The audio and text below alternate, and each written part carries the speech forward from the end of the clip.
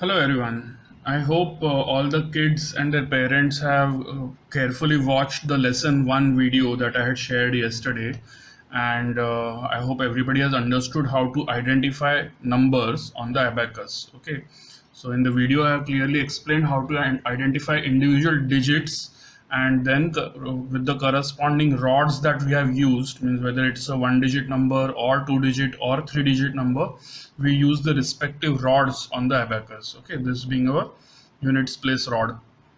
So in this exercise for lesson 1, I'll be showing you 10 numbers either of 2-digit or 3 digits, and I'm expecting all the children to write those identify those numbers, write them down on a paper, and then send me the photo of those answers. Okay, so this is just as an exercise so that I know that all kids have clearly understood how to identify numbers on the abacus.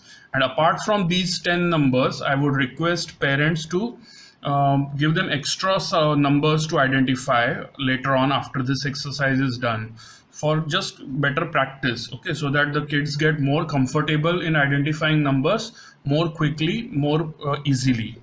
Okay, so please don't forget, even after this exercise is done, please make them practice for a few more numbers after this, and then we'll proceed to the next lesson tomorrow. Okay, now I'm starting with the first number. Please identify the number, means the children are supposed to identify the number, write them down on a paper one by one, and then send me the photo. Okay, I'm showing you 10 numbers now. The first number is this.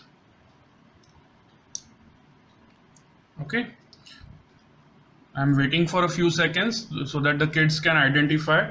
They are expected to identify each digit and then write down the entire number. Okay, so starting from the tens place, then the units place, identify both the digits, respective digits, and then they can easily write down the number.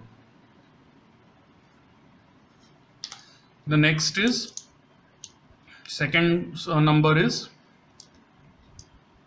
this one.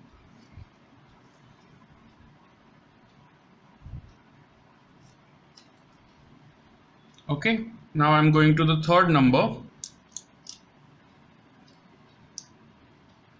This is the third number.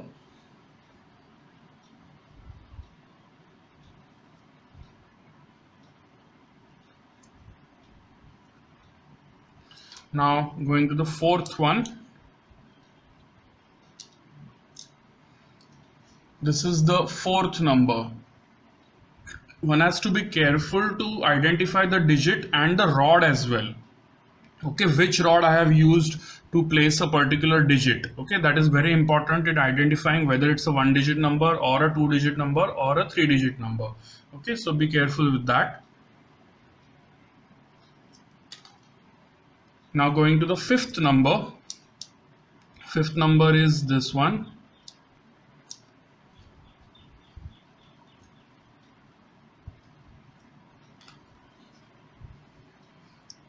Okay, so far we have done 5 numbers, each of 2 digits. Now I'm going to 3-digit numbers. Okay, so it will identification of each digit is exactly the same. It's just that in case of a 3-digit number, I'll be making use of 3 rods: hundreds place, tens place, and units place. Okay, so these 3 rods I'll be using. So the sixth number that I am now showing, this is the sixth number. Okay, sixth number. Identify the number and write them down.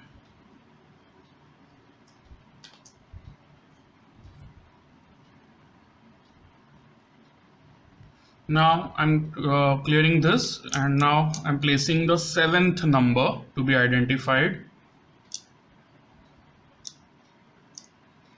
This is the 7th number.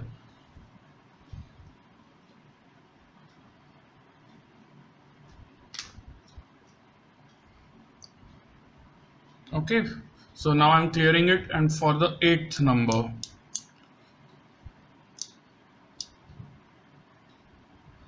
This is the 8th number. Okay, please be the kids have to be careful with the rods. Okay, they have to identify the digit as well as the rod where I have placed the individual digit, so that they don't make any mistake in identifying the number clearly. Now I'm clearing this. Now the ninth number I'm placing. This is the ninth number.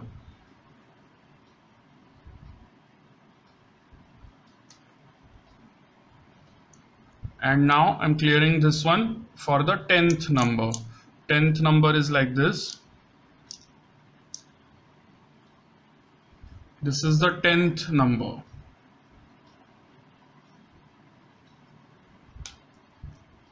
Okay, so if the kids have written down all the 10 numbers, I'll request the parents to please click a photo and send them to me, so that I can just verify whether each of the children have clearly understood this identification part.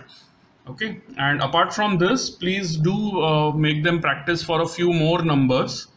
You can give any 1-digit, 2-digit or 3-digit number and ask them to identify, so that they get more comfortable with it. Okay. Thank you.